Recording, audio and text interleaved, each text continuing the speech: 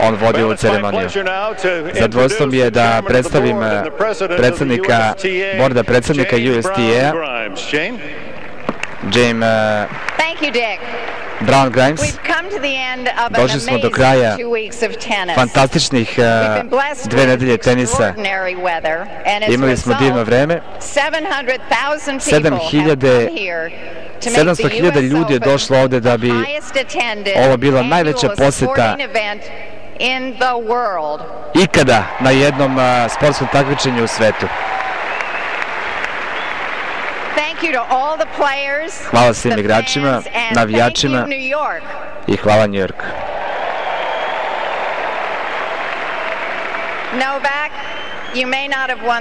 Novak, nisi dobio meč, ali si dobio naše srce i znamo da će se vratiti.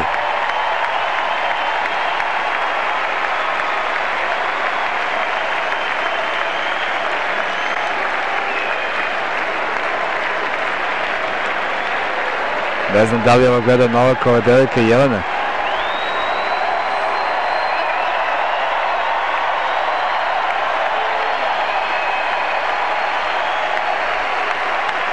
Divno.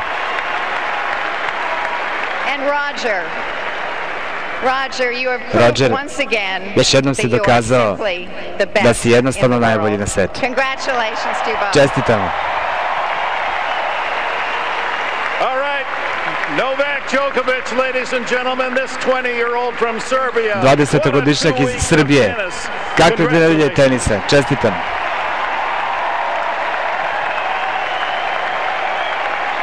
They love you. Volete.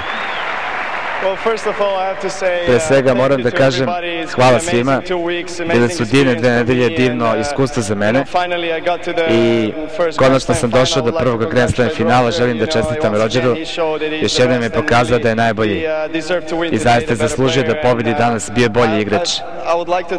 Želim da čestitam mom boksu, mojim roditeljima i svima koji su navijali za mene. Hvala.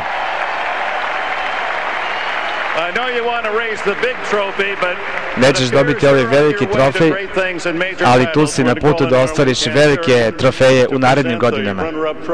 Sada ćeš dobiti ovaj trofej koji dobija finalista.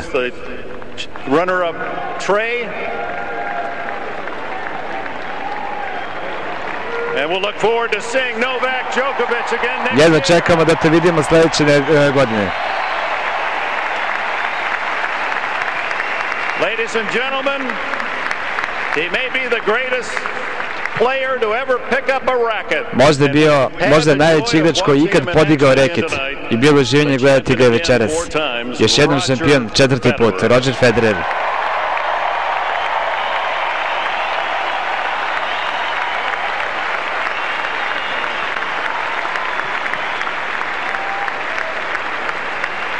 Got to shake.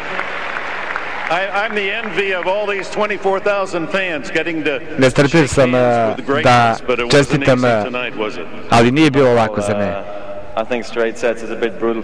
Malo je brutalno što sam ga dobio u 3 seta, zaslužio je više od ovoga, ali je zaista sjajno igrao na ovom turniru. Izvanredna godina za njega i zato čestitam. Nastavi tako.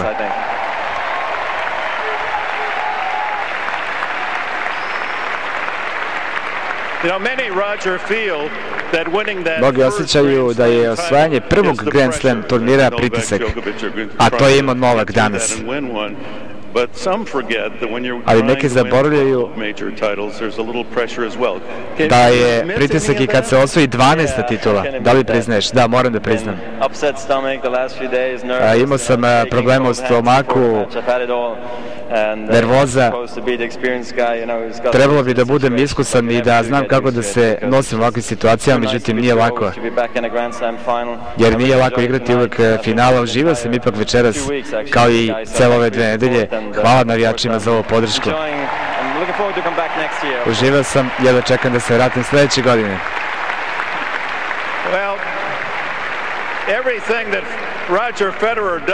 Sve što Federer radi trebalo bi proveriti kroz rekorde, ali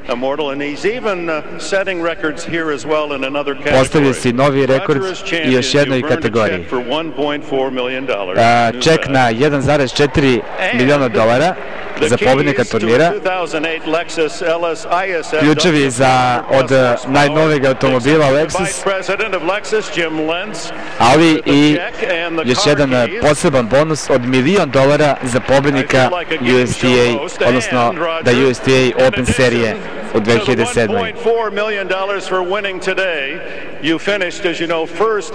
Evo upravo sad o tome priča.